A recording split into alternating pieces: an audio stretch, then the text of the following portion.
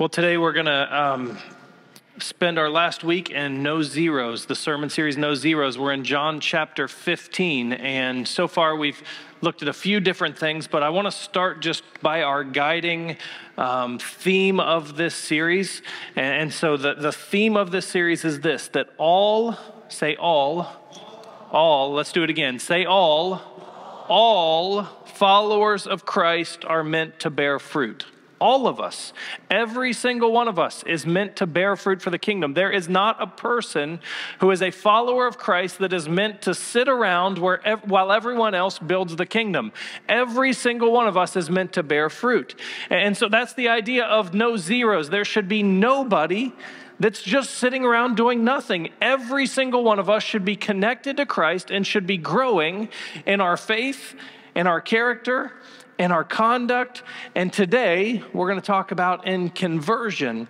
And so I want to go back to the last few weeks. I've given you some homework assignments. So the first week, your homework assignment, and listen, I want you to remember these because these are things you should continue to do. Even though I gave you a new assignment every week, I promise I don't give homework every week. I want you to keep doing these things. These are too important for us. So the first thing was this, to find the thing that draws you closest to God, and to do that on a daily basis, whether that's listening to sermons or doing, praising God in your home or reading scripture or just finding a quiet place and praying. Find the thing that draws you closer to God and do that daily. So the first week we talked about being connected. The reason that's important is that the most important thing we can do as followers of Christ is to know Jesus Christ and be connected to Him. We serve a God that wants a relationship. We're going to see that today, a relationship with us, and wants to continue for us to know Him deeper and grow in our relationship. So that was the first week, was being connected. There's 4 C's. The second C was the fruit of character, that as we stay connected to the vine, that we should grow in character. We should be more peaceful. We should be more loving. We should be more kind. We should be more gentle. And on down the list. We should be growing in our character as followers of Christ. And so the second week, your homework was to focus on how God was growing you in your area of character through the fruits of the Spirit. The third C was conduct. And this really boils down to the word love. We as followers of Christ are to grow in our love for each other. So we shouldn't love people the same way that we did a year ago or 6 months ago. We should be growing as we're connected to Him. As we grow in character, we grow in the way that we love each other. And then the fourth one, today we're talking about the C, conversion. And so I want to ask you a simple question. I'll ask you this again later, but I want to ask you a question because fruit is not meant to be just for us. The fruit that God produces in us is meant to be used for the kingdom. So here's what I want to ask you. How does your faith impact the people around you? Let me ask it in a different way. Does your faith in Jesus Christ matter to anyone other than you? Because I think a lot of times we think about our faith and our character and our love, and we think about all of that, but are we really making a difference for the kingdom? God doesn't want to just produce fruit in us, but God wants to use the fruit that's produced in us to build the kingdom. So today we're talking about conversion. Why don't you stand with me? We're in John chapter 15. I'm going to read this and you can follow along.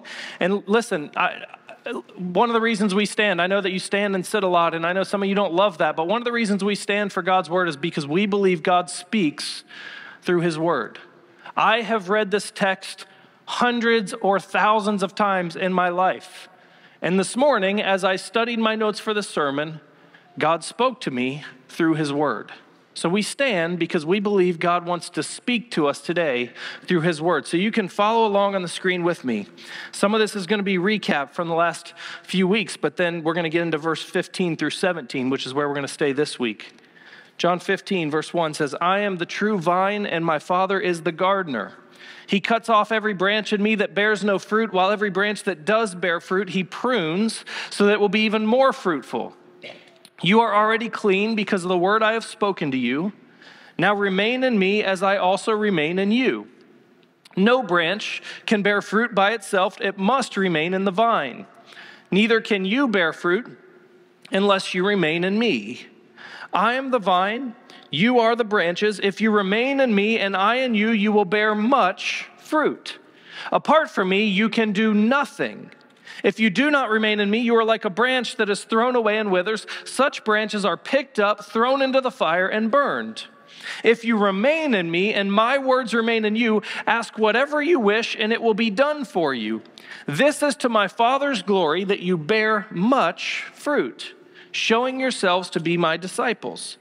As the Father has loved me, so I have loved you. Now remain in my love. If you keep my commands, you will remain in my love, just as I have kept my Father's commands and remain in his love. I have told you this so that my joy may be in you and that your joy may be complete. My command is this: love each other as I have loved you. Greater love has no one than this, to lay down one's life for one's friends. You are my friends if you do what I command. Then we get into verse 15 through 17, and this is where we're going to focus today. I no longer call you servants, because a servant does not know the master's business. Instead, I have called you friends, for everything that I learned from my Father I have made known to you. You did not choose me, but I chose you and appointed you so that you might go and bear fruit that will last. And so that whatever you ask in my name, the Father will give you. This is my command: love each other. You can have a seat. So there's two big things I want to talk about today. We've talked about being connected to the vine. We've talked about growing in character. We've talked about growing in conduct or love for each other. Today I want to talk about our role in the kingdom, what it is we are called to do, and how that affects the way we live. So our role in the kingdom and what that means for us. We'll start in verse 15. I no longer call you servants, because a servant does not know his master's business. Instead, I have called you friends. For everything I learned from the Father, I have made known to you. Jesus starts by drawing two pictures. There's the servant relationship, and then there's friendship. There's being a friend. And Jesus says, I no longer call you servants, I call you friends. Now let's talk about how this works. What would a servant relationship with Christ look like? I think you can see it if you look around the church. And I'm not trying to be critical or judgmental, but I think sometimes we fall into a servant relationship. We think, hey, if I behave a certain way, it's transactional. If I do what God tells me, if I do the right things, if I behave, if I show up to church, then God will bless me and God will love me and I will get my ticket punched to heaven. And a lot of Christians live like servants that are just trying to check the boxes to get to heaven. That's servanthood. Jesus says, I don't call you servants, I call you friends. Now, what does friendship look like? Friendship is knowing. Friendship is sharing life. Listen, Christianity, following Christ, is not about checking boxes and behaving well. It's not about getting your ticket punched. Jesus wants to invite you into a friendship to know him deeper, to partner with him. Jesus looks at his disciples who have been following him for several years, around 3 years. And he says, I no longer call you servants. You're not just here to do what I tell you. You are here as a friend, someone that joins with me and partners in ministry. I was thinking about this and when I was in college. I had professors, and we had a servant relationship, a teacher-servant relationship. They gave me work to do. I did my work. If I did my work well, I would get good grades. They would give me tests. I would do my best. It was this relationship where it was them teaching me, and I had to do what I had to do to get what I needed. And if I didn't, I failed, and that was over. And so I remember that very well. Going to class, listening to lectures, filling out papers.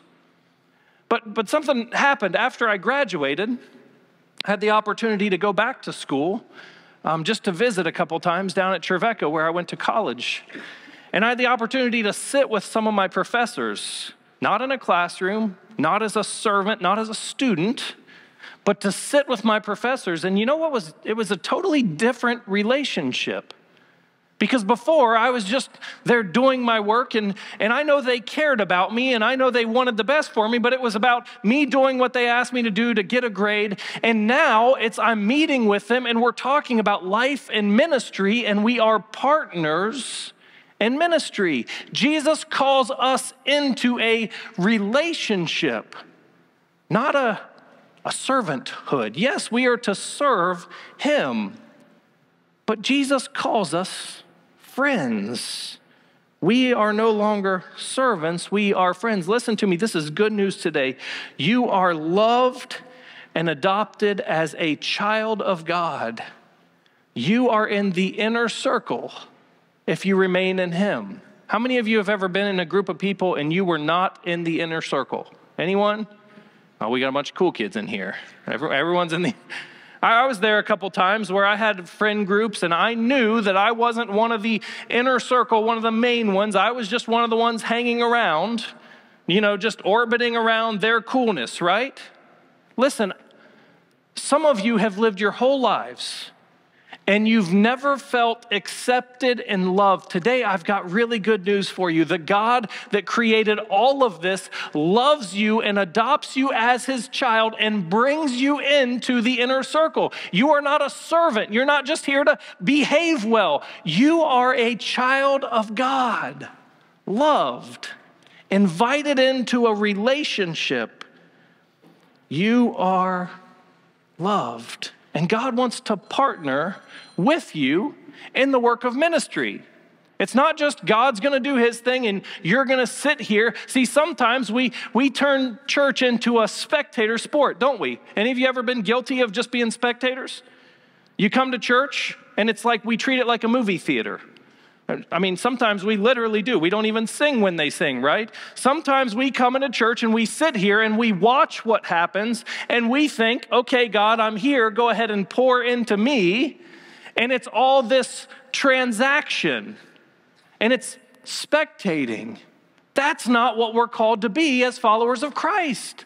We are called to be partners in his kingdom. We are here to worship him.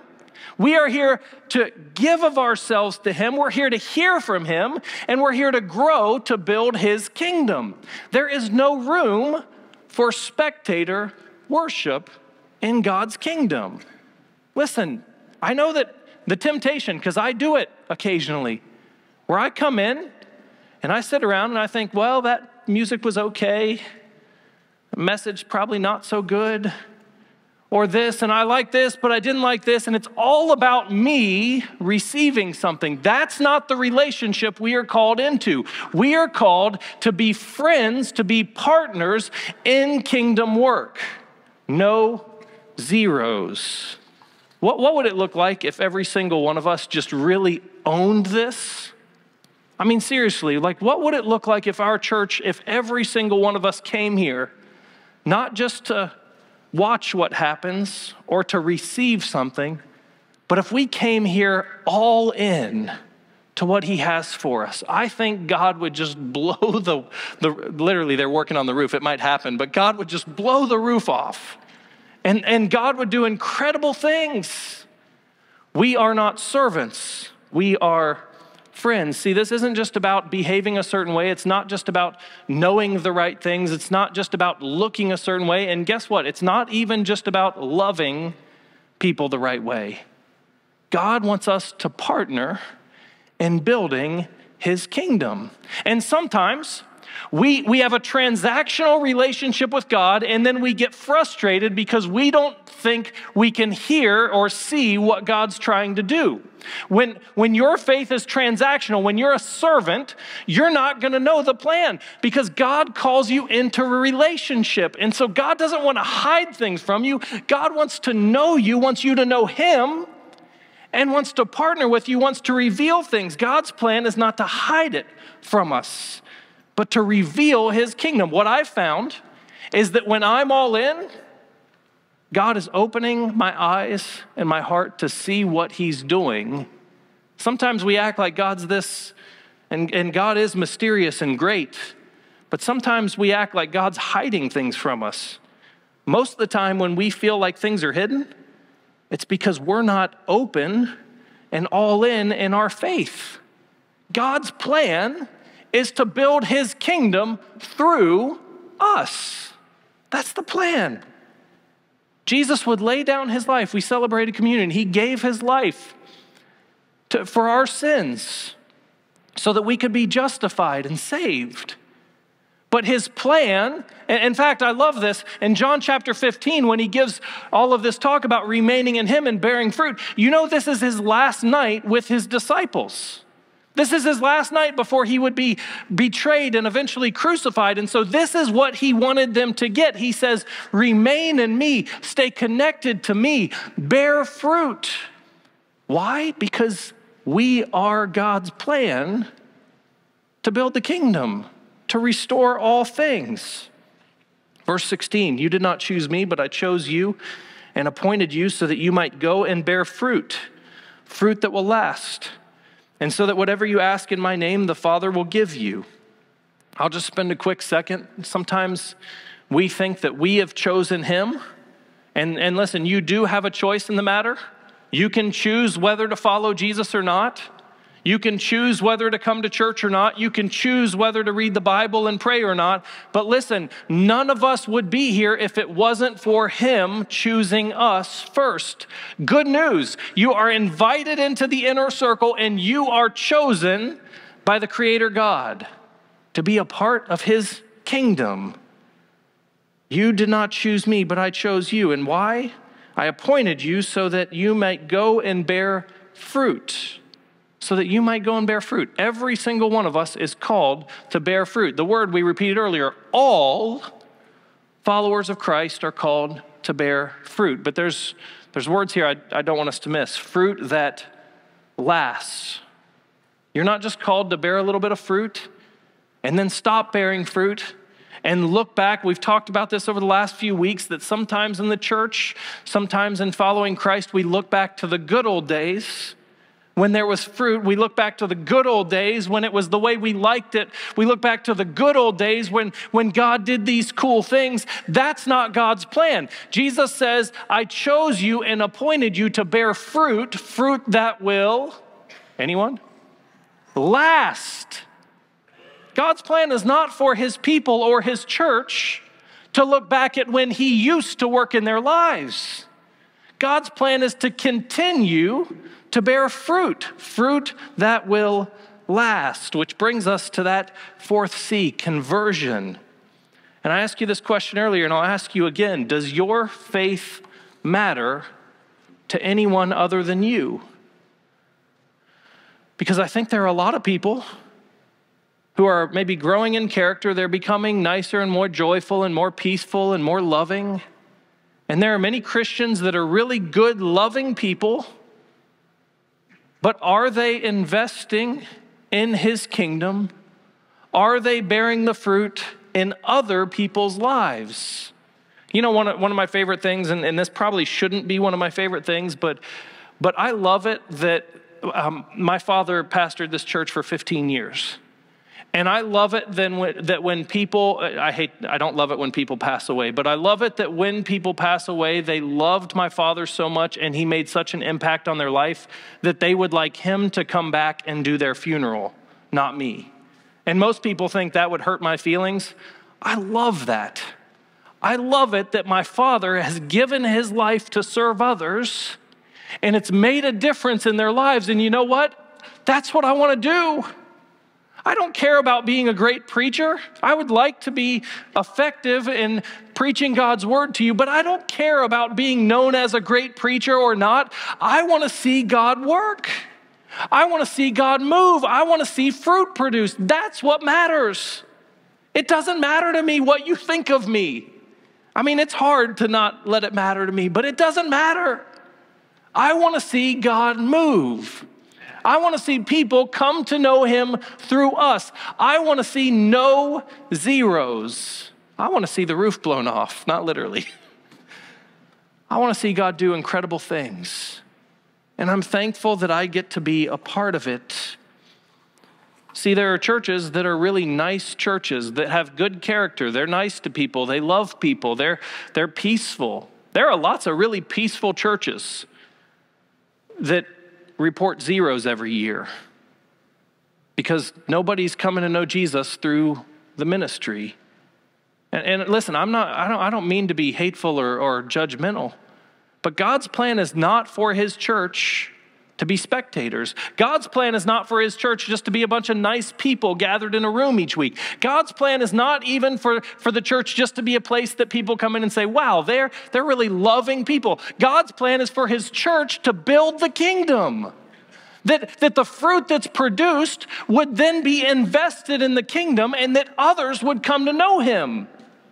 Other people should come to know Jesus through God's work in your life. It's great that you're growing in character. You should. It's great that you're growing in love. You should. But you'd better be investing in others. The only fruit that lasts is fruit that is fully surrendered for his purposes. It looks different on the screen. It says that gives of itself. The only fruit that lasts is fruit that is completely surrendered for his purposes. See, it's great when our character grows, but if our character grows and we don't give it all to him and invest it in his kingdom, guess what happens? We start to be arrogant. We start to be prideful. It's great when we grow in our love and we become a loving church, and that's a great thing. It's great when we grow in morality and we behave the right way and we do the right things. But guess what? If they're not invested in his kingdom, if they're not for his glory, guess what happens? We start to think we're better than everyone else. That's not his plan. See, the fruit that comes through the connection with the vine is meant to be surrendered. Jesus says, love others as I have loved you. Last week we made a list of all the ways that Jesus loves us. If I could boil it down to one thing, it would be this. Jesus was all in. Jesus was all in for the kingdom. We took communion. He gave his body and his blood. He literally gave his life to build the kingdom for the Father's glory for us. He didn't just give, his Sabbath time. He didn't just give, his learning. He gave everything. And the difference between churches that are reporting zeros and that are nice little churches that are peaceful and comfortable, the difference between those and churches that are on fire is churches that are on fire are churches that are filled with people that are completely surrendered to God's will, to building God's kingdom. No zeros. That's the difference. And I don't know about you, but I want to be on fire. Yeah. We just sang the song, Jesus gave it all Jesus paid it all to him I owe. I hope you know that today, that we owe everything to him. Even the good fruit that's produced is meant to be invested. In John chapter 12, Jesus says, the hour has come for the Son of Man to be glorified. And very truly, I tell you, listen to what he says, unless a kernel of wheat falls to the ground and dies, it remains only a single seed. But if it dies, it produces many seeds. Anyone who loves their life will lose it, while anyone who hates their life in this world will keep it for eternal life. Whoever serves me must follow me, and where I am, my servant also will be. My Father will honor the one who serves me. What Jesus is saying is, it's great if you have good character. It's great if you have love. But if that's all you have, if it's about you, it ends. And you're going to look back someday and say, that was the good old days. Jesus says, if you surrender it all, if you're willing to die to self, even the good parts of you, if you're willing to give them for his kingdom, he will be glorified and we will be lifted up and we will see the kingdom grow. Do you get the picture? Do you get what Jesus is trying to say to his disciples? He's getting ready to leave them. He says the most important thing is that you stay connected. Stay connected. In chapter 14, Jesus said, I'm going to be leaving you, but I'm going to send you my Holy Spirit.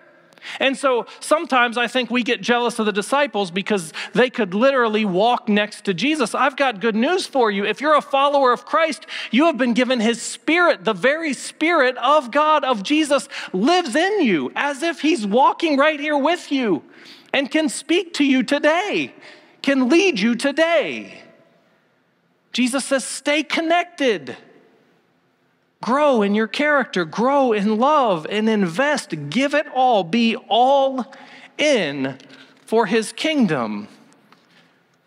As you grow to love like Jesus, others will come to know him and follow him if we are all in. So let me just stop and let me ask you a question. I'll ask it one more time.